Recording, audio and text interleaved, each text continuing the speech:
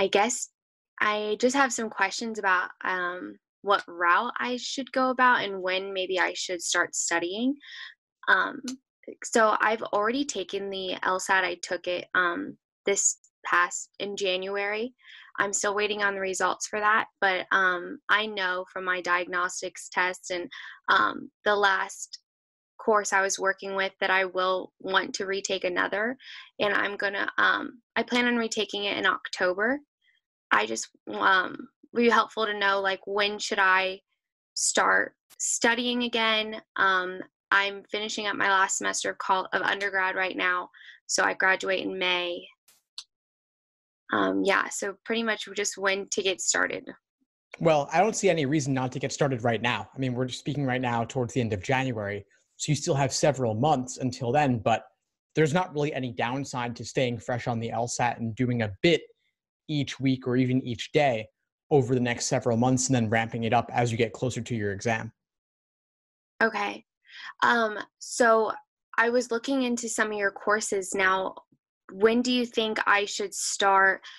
Because I was planning on doing one of the courses where you pay month by month. When should I start? Maybe because I would think that's more intense studying, working towards the LSAT. When should I start with those? It is, and it's really whenever you have the time to devote to the resources, because when you join the courses, you'll get access to the archives of all previous master classes and Q&As, as well as the foundational course lesson videos. So I wouldn't want you to join if you're not going to have time to work through the material.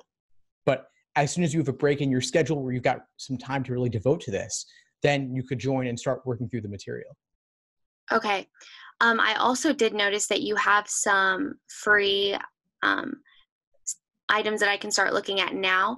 You do have like a retake schedule. Should I use that, or should I use like a non-retaking study schedule? Have you ever used one of my study plans before? No.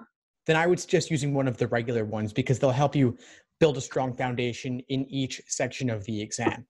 The retake schedule assumes that you already have a good foundation and just want to focus on certain weak areas. Okay. I'm just writing down some notes. Sure. Alrighty. Yeah, because I was thinking about applying to law school for 2020 cycle, but I have now come to the conclusion that I'm probably a little bit too late in the game because of rolling admissions. So yeah, I plan on taking in October. Now, how long do I have to do the writing portion of the LSAT since I just took it in this month? You have up to 1 year after your test administration to complete the writing sample online. Okay. So you've got plenty of time. There's no rush on it, but also I wouldn't leave it too long. Okay. And I agree with you that it's better to apply at the beginning of next cycle than this late in the game. January is really the latest date I would recommend applying and submitting your applications. But taking the October LSAT will still allow you to apply relatively early in the next cycle. Okay. And if you'll have a lot of time over the summer, you could consider taking the August LSAT instead, which would allow you to apply at the very beginning of the cycle. Oh, okay. Yeah, I didn't even think about that. Since you said you're in school now, you said you're in school now, you'll have time over the summer to study? Yes. Awesome. Yeah, then August could be good for you. Okay. Yes, I will. And then also, do you know when the schools will put out like the class profiles that would be helpful to me going in to 2020? Because I know right now everything's geared for 2021 right now, everything's geared for 2020. That I'm actually not sure about. Okay. You could always contact them and ask though. Okay. Now, do you think their LSAT, like median scores of what they are genuinely accepting in, do you think those change much year by year, or does it just depend on the class they accept in?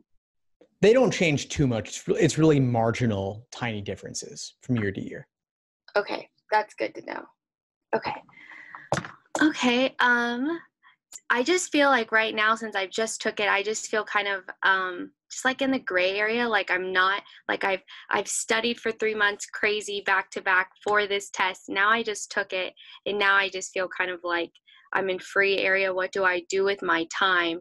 So do you suggest I should start looking at the schedules that you have available? Yeah, I'd say that's a good first step because it'll give you a step-by-step plan for exactly what to do and what not to do every single day over the course of your prep. So whenever you're ready to dive in, you could get a schedule and start taking a look at the resources. And you don't need to follow it day by day specifically. The schedule is more important for the level of specificity about what to do than the particular day-by-day breakdown. So if you're not going to study that much but want to do just a little bit, you could start working through things in the order given.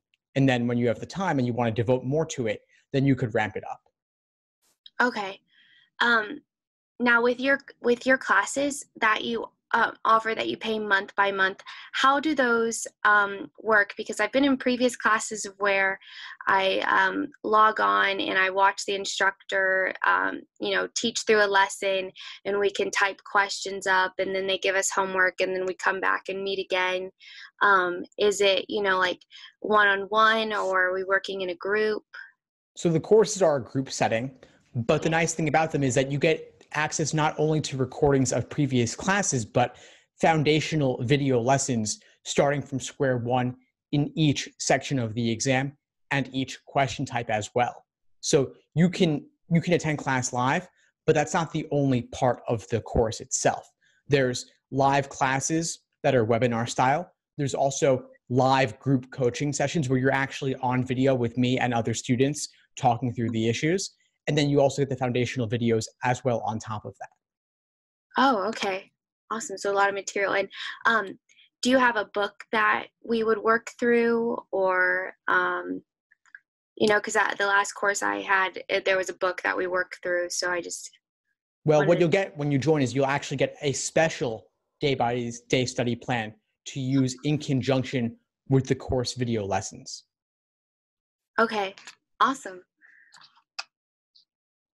So it'll basically tell you, read this article, watch this video, then complete several practice problems of that type out of the actual official LSAT prep test. And I'll tell you which prep test problems to complete specifically. So there's no ambiguity at all ever about what to be doing. And that's your homework. Okay. That's really nice. I really like the day-by-day structures because, we'd meet one day out of the week, we'd have a couple assignments to do, and the rest of the week it's, do whatever you think is extra. And I don't, really know what is extra. So right. Awesome. All righty. Well, thank you for answering my questions. My pleasure. Before we sign off, what would you say is the biggest insight you got from our call today?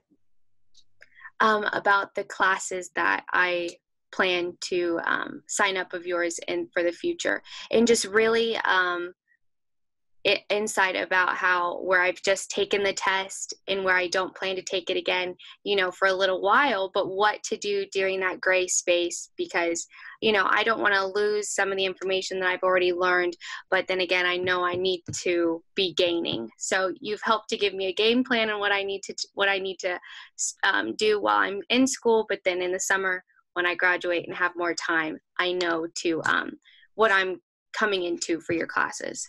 So. Yeah. Awesome. Well, please keep in touch and let me know if I can help in any way as you move forward. And I'll look forward to seeing you in the class soon. Okay. Thank you so much. Thanks for tuning into the show. Please subscribe if you haven't done so already to be notified of new episodes as I release them. And feel free to reach out if you need anything at all as you move forward with your prep. I'm happy to help however I can. In the meantime, I'll wish you all the best and take care.